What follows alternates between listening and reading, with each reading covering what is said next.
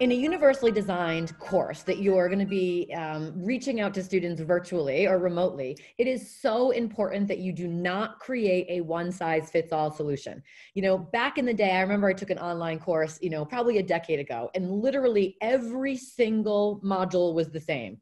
Watch video, read boring article, write in the discussion board, rinse, repeat. And it was like, oh my gosh, like I'm getting no value out of this. And so in UDL, what we know is there has to be different opportunities for the methods, the materials, and the assessments. When our goals are crystal clear, one of the things we say all the time in UDL is firm goals, flexible means. When those goals are clear, we have lots of different ways that everybody can learn the content or build knowledge through multimedia, through reading, through interactions with classmates. We provide lots of materials like graphic organizers and exemplars and rubrics. And we provide many different ways for students to show what they know in really authentic, meaningful ways.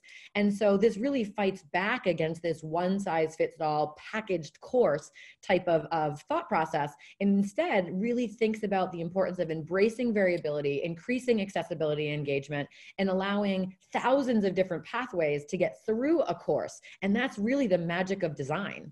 Exactly. And putting all this together in some sort of a system, whether that's a learning management system or a Google Classroom or even a shared Google Doc, should be exciting to look at, should be well placed on the page, should be well designed so that there is some consistency of process, but some variety in actions, expressions, representations, and engagement. So it's really a great opportunity to design your course with you and your students in mind.